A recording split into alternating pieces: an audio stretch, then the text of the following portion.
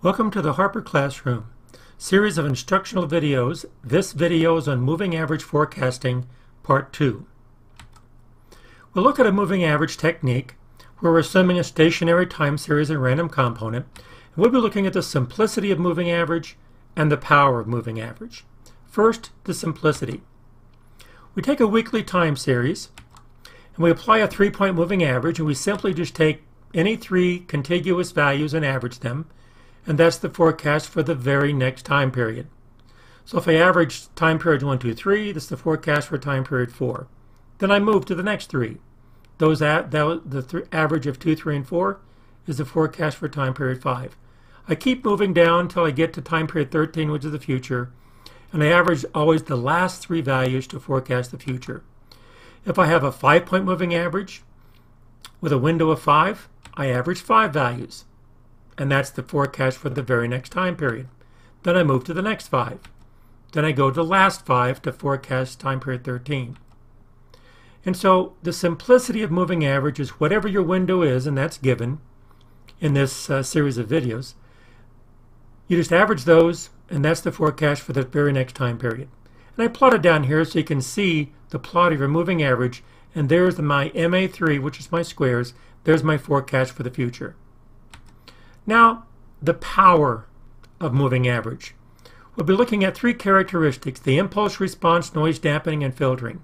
First, impulse response. Here we have a weekly time series, and in this time series it's going along 25, 25, 25 until time period 6 to 7 it jumps to 55 and then stays at 55. So we're going along here 25, then between 6 and 7 it jumps to 55. With this jump, this step function, this increase, if it's important, it's called an impulse. So here we have an impulse in our time series. Sometimes it's referred to as a signal. If we apply a 3-point moving average, well, beginning 25, 25, 25, the average is just 25. But when we come to the step function, or the increase, or the impulse, we have 25, 25, 55. That average then becomes 35. So for time period 8, we have 35. So we plot it. Then the next 3 we have for time period 9, we have 45. Then finally we hit all 3 55s, and we have 55. So when we look at this time series where we applied our 3-point moving average, when this impulse happened, the MA3 responded to it. But once it happened, it took 1, 2, 3 time periods to respond, and that's called response time. And notice that's the same as the window. So the moving average window is the same as a response time to an impulse.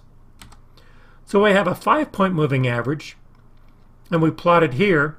Once the impulse happens, since the window is 5, it takes 1, 2, 3, 4, 5 time periods to respond. So the shorter the window, the faster the response time, and it's referred to as an enhanced impulse response.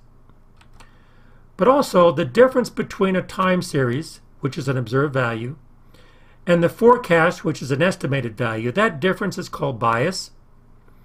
And so if I want to reduce that bias faster, I use a shorter window. So a shorter window also has the enhanced bias reduction characteristic. Next, we have noise dampening. Here we have a time series, a weekly time series, and if we plot the time series, we can see it does have an increase and decrease. If those changes are important, they're impulses. If they're not important, they're called noise, or random error, or randomness, or volatility. If I apply a 3-point moving average and apply it as my squares, then I apply a 5-point moving average and plot it as my triangles. Let's interpret to see what we have here. First of all, the time series has the minimum value of 21, the maximum value of 25, and that difference there is the magnitude or power of that time series. But when I apply a 3-point moving average, which is my squares, the magnitude of the power of that time series has been reduced. If I apply a 5-point moving average, it's reduced even more. So when you reduce the magnitude or the power or the amplitude of a time series, it's called dampening. And so if I want to increase the dampening, the larger window is referred to as an enhanced noise dampening capability. Well, when you start dampening the noise or volatility of a time series, remember your moving average is really forecasts. So if you dampen the noise in your forecast, essentially you're stabilizing your forecasts. Because remember, the noise is just random error. You don't want to model noise. You want to dampen out the noise or dampen out the volatility. And so the larger window will stabilize your forecasts. The next characteristic is filtering. Here we have another time series, 21, 22, 26, 21, 22, 26. And if I apply my 3-point moving average, I'm going to apply it as a filtering tool, not a forecasting tool. And what that means is, when I average 3 values, I apply that average to the middle of that interval. Not the next time period, but the middle of the interval. Then I move to the next 3. Then I move to the next 3. So when I plot these, I'm really using moving average as a filtering technique, not a forecasting technique.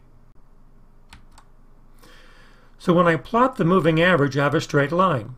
So interpret what we have, let me introduce some terms. Well, first of all, the periodicity is the points in a pattern. Well, you see our time series here has 3 points here, but that pattern repeats. 21, 22, 26, 21, 22, 26.